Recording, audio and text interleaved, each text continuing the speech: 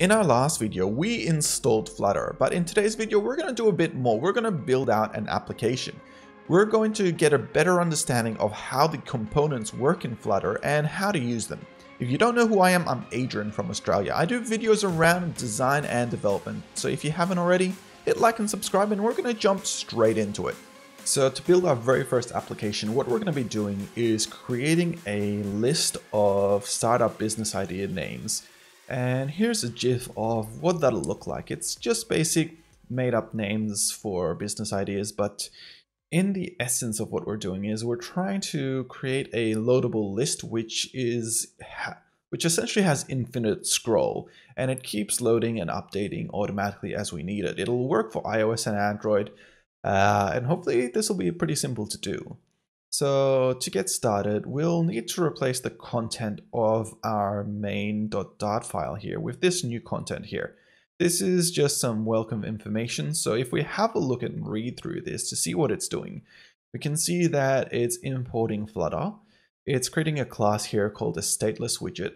And this widget is putting in a couple of things. It's creating a title here called Welcome to Flutter. It's creating an app bar, and this app bar has a title called Welcome to Flutter as well as a body, and the body just has a text element of Hello World. So let's copy this in over here and save that. And we can see that that's applied immediately. So that was pretty simple. Let's continue on and have a look at what's next. So here is two examples of what the application will look like on both iOS and Android. It basically has a native field depending on which device you're using. Let's take a look at more or less how this example is working right now. We've got a main method which uses an arrow function, and this initializes our app. So that's just over here. We can see that it's running my app, and my app is extending the stateless widget, and the widget's being built. So this is this section here where we're creating a stateless widget that we're enhancing in Flutter.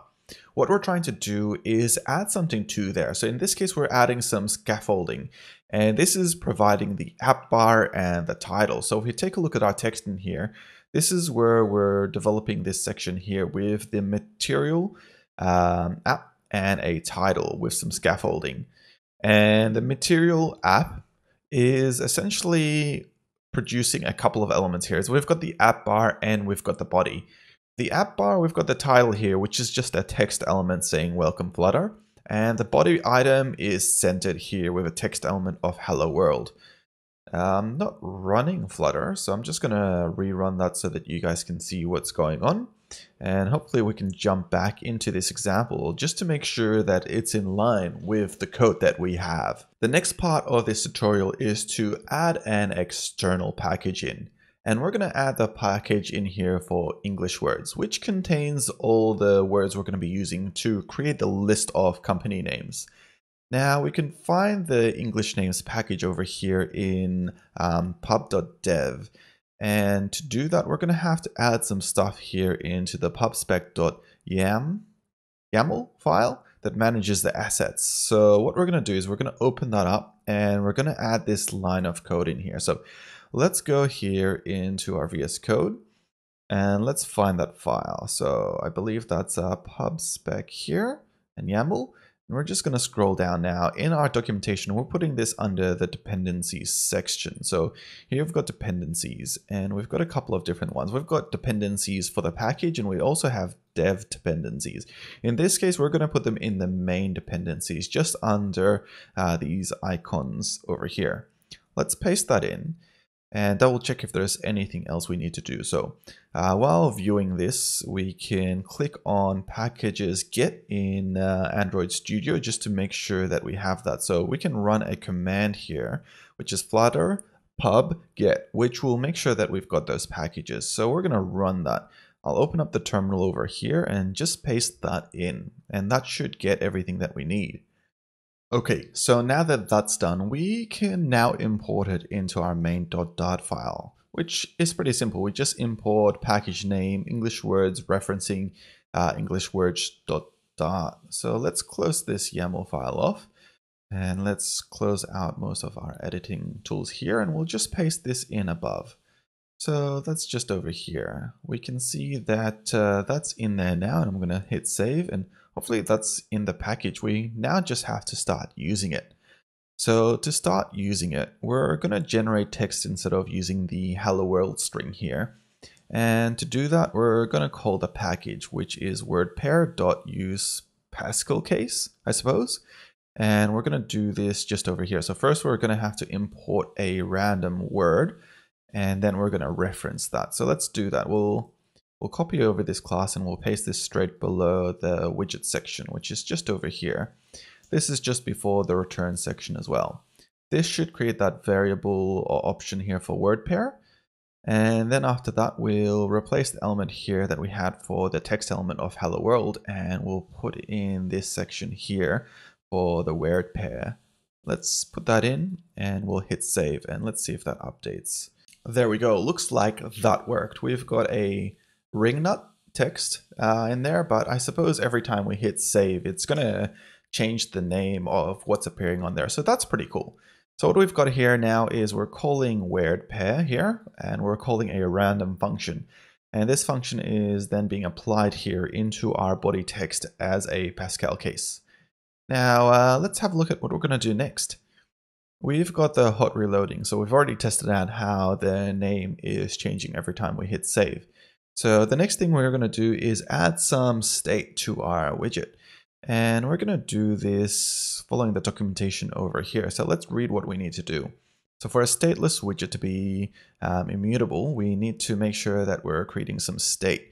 And this works throughout the widget lifetime, even if you do hot reloading.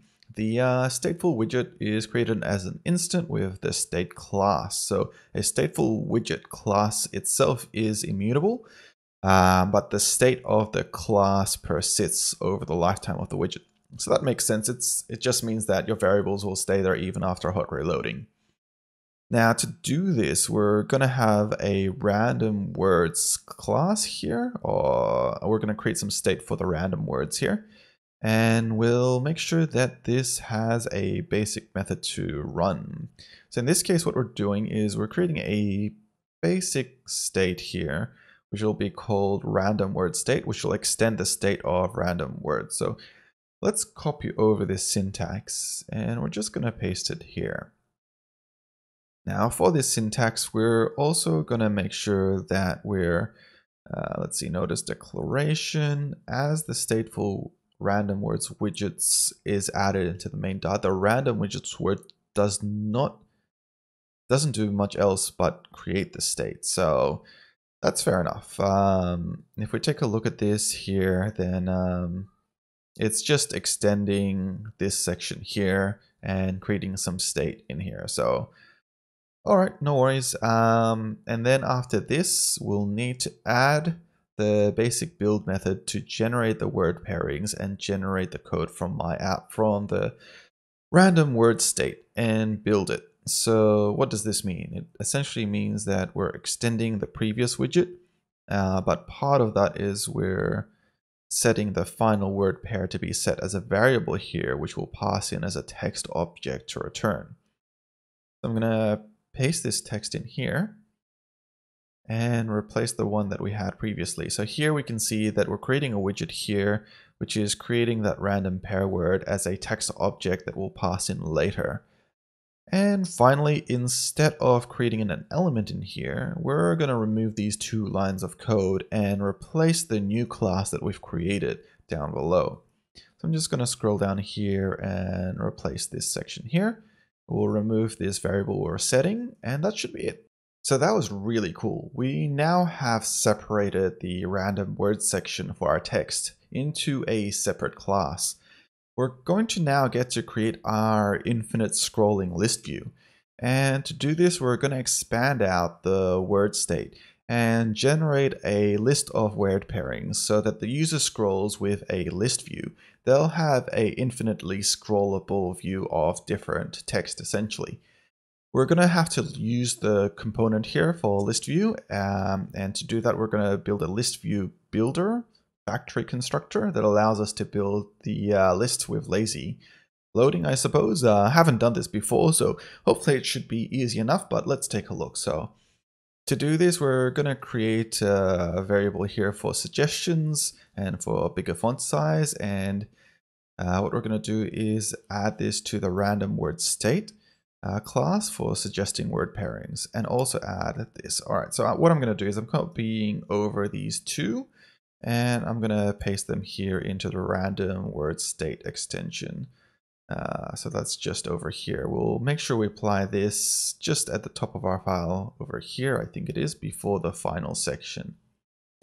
Great. So after that, we'll want to add build suggestions with a function of the random word state class. And if we take a look at what we need to do that, the ListView provides a builder property called item builder. And that's the factory builder for the callback function, which will create the elements. So we can create a I variable for the index starting off at 0 and go from there. So let's see what we need to do that. We're going to create a brand new widget over here. And this is just going to be add build suggestions here as a function to the random word state class. So let's jump here to the random word state class section. And I think it's separate. Is it? No, it's going into random word state. So it would be just here. And we're going to put it in. So instead of a build, this is going to be build suggestions. And this widget will have a couple of properties here. So it'll have an item builder. It'll have some information here on its expressions and how it works. But the main part is we're going to also need to add a widget here for building the rows. So let's put that in here, and we'll just paste it in below. And from what I can see here, this one here has some padding. It's got information about how it's going through, whether it's an odd item, an index. It's generating those word pairings and returning the build row. So this build row widget here is a list tile. So that's the component we'll be using here. And this list tile will be passing in a pair. And the pair here, I assume, will be the random text that we generated and the font size that we're passing in as well. All right. And finally, we'll need to add one more thing here. So in the random word state class, we'll need to update the build function method to use the build suggestions. So let's jump into that one and replace the one that we had previously with this. So I think let's scroll down here, copy this. We'll go to the build section. This one is what we had previously.